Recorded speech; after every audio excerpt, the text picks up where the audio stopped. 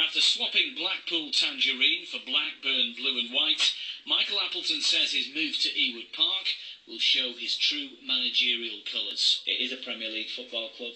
There is a demand that they do want to get back up to the Premier League. I've never shirked a challenge. He walks into a club still with major problems to solve, with an increasingly disillusioned set of fans and infighting behind the scenes. Have you met the owners yet? No, hopefully. Well, I'm hearing that they're coming over at the weekend. I'm not too sure if that's the case. That's what I'm being told by you guys. So if they do, then I'm sure I'll have a conversation. In terms of recruitment and identifying players, how much control will you have? Because there is a perception from outside that the managers perhaps haven't had control of that.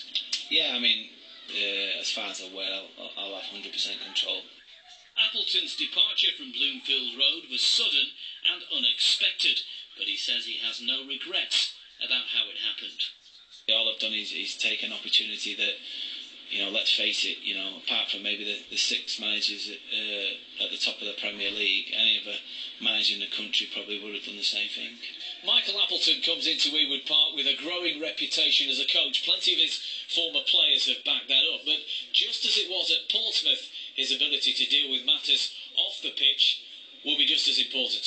Richard Askham, BBC North West Tonight, Ewood Park.